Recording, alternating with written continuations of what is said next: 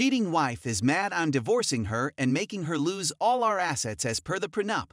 I 34M. Found text that shows my wife 33F cheated on me. Me and my wife Melissa have been married for 8 years. We have a house, 2 cars, and a dog together. No kids. Everything seemed great. That was until 2 weeks ago. 2 weeks ago, as I'm sitting down ready to go to bed, my wife receives a text. She went to the neighbor's house to get something, so I look over to see what it says. It's from some dude named Andrew, and he texted her, "When are you coming over?" I become suspicious because my wife never said anything about going out tonight. So I ask her, and she says she's going out for drinks with some friends. I don't say anything about the texts. I eventually forget about it until last night. She gets another text from Andrew, and this time I begin to read through their conversation. That night he asked her when she was coming over. Yeah, they ducked that night. And judging from the texts, they ducked more than once. I feel like right now. It seemed like our marriage was great, now this. Ironically, we have an infidelity clause she requested on our prenup because she was cheated on before. I'm beginning to look for a lawyer. I won't confront her with any of this until the lawyer sets out everything. I might not even confront her about it. Just hit her with the papers then bounce. But this is eating away at me inside. I haven't told anybody about this. I want to, but people can't keep secrets. Any advice would be appreciated. Update. So I met with the lawyer and I really like him. He's expensive, but he has a ton of experience. I'm going to the meetings with the other two and just hire him. In terms of hiring a PI, he said he normally doesn't recommend it due to the cost. But considering I have a prenup in place, and she loses the house if proof of cheating is rock solid, and the fact I can afford one pretty easily, he says I should go for it. Heading home now and beginning a search for one. Update 2. Sorry y'all, forgot to update last night. Came home tired as duck, so yet nothing really happened last night. Came home, ate, then headed off to bed. She told me about her day at work, as I pretended to care. She didn't try to initiate sex, so that was good. I'll be going on a fishing trip with one of my buddies this weekend. I need to get my mind off of things. Still looking for a good PI too. So this morning, as I was leaving to go fishing with my buddy, Melissa said she wanted to talk. She didn't beat around the bush, she got right to it. She said that she has been unhappy in our marriage for months and feels like it can only get worse from here. She then said that she felt like a divorce was on the for us, and that it would be best for both of us. At this point, I lose it.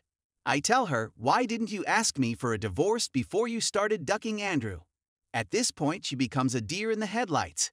She stammers for a couple of seconds, then starts bawling her eyes out. She says she's sorry, that she didn't want to break my heart.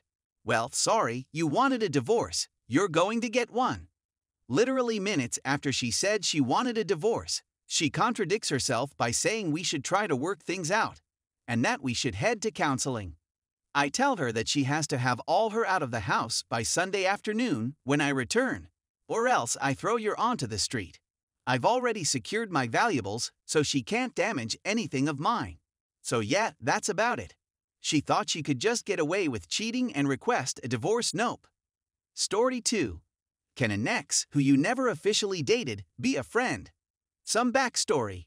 4 years ago, I 22F moved to a new country and met this guy Ken, 26M. I had just gotten out of a relationship and was happy to have my freedom. He was one of the first few people I met who was from my country, and we became really good friends instantly. I got very comfortable around him, and we started spending a lot more time together. We randomly started having, but I was young and didn't think about it too much as long as I felt safe. As time passed, we were practically together day and night. Our friend circles thought we were dating, but we just considered ourselves very close friends who effin', an arrangement I was somewhat okay with. A few months after we started all this, I had developed an emotional attachment with him that I didn't know if he reciprocated or not. He did. One night, while we were talking about that, he mentions that he has a girlfriend of 6 years who lives in another country. I was shocked and hurt to say the least, that I also didn't know how to react. He told me that his life with his girlfriend didn't exist. Not because it was a LDR, but she was more or less uninterested, and that he had cheated on her before because of that, but because he loved her, he could never break up with her. I was hurt, but also in love. As long as he gave me his time and attention, I didn't really care. He was the first guy I ever loved, and it should be his decision if he wants to cheat or not, was the justification I gave myself at that time, knowing that what I was doing was wrong. None of my friends liked him because of that, but I really didn't care at that time. He understood me perfectly and we fit perfectly, so we did everything a couple does other than put a tag on it. Throughout the year that we were together, we lived in the same apartment, shared a bed for almost every night, and traveled to some other countries.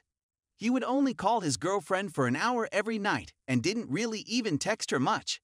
We had many conversations about her, and I even helped him see things from her perspective when they fought. So eventually, he moves back to our home country, and it broke my heart. It took almost 6 months for me to learn how to sleep alone again and be my own person. But we end up forming the new habit of ******ing whenever I visit home, twice a year. Finally, in 2019, the emotional strain of all this started getting too much for me, and I told him that we couldn't continue like this anymore, that the most I could give him anymore was my friendship. I was hurt but also in love. As long as he gave me his time and attention, I didn't really care. He was the first guy I ever loved, and it should be his decision if he wants to cheat or not, was the justification I gave myself at that time, knowing that what I was doing was wrong. None of my friends liked him because of that, but I really didn't care at that time. He understood me perfectly and we fit perfectly, so we did everything a couple does other than put a tag on it. I stopped speaking to him for almost a year, during which his girlfriend ended up breaking up with him due to suspicions of him cheating and because of many other unresolved issues.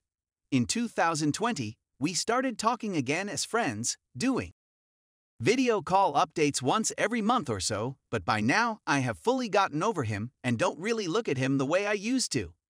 We give each other advice since I'm one of the few people he can open up to. He has been struggling, is depressed, alone, and professionally in a rut.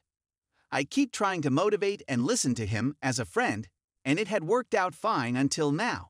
I have been in a serious relationship for almost 9 months now, and my boyfriend knows about Ken and has spoken to him but never really liked him.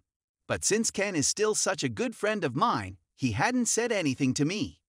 Recently, during a conversation with Ken, he tells me that he misses me and misses us. I shut that down immediately and tell him not to mention it since that chapter has been closed for a very long time. He said he understood and cuts the call. I was a little shaken because when we agreed to become friends, I made one thing very clear, that nothing was going to ever happen again between us because I was hurt too deeply the first time. But now that he has shown romantic interest in me, I don't know if I should even stay friends with him or not, as that would be disrespectful to my relationship.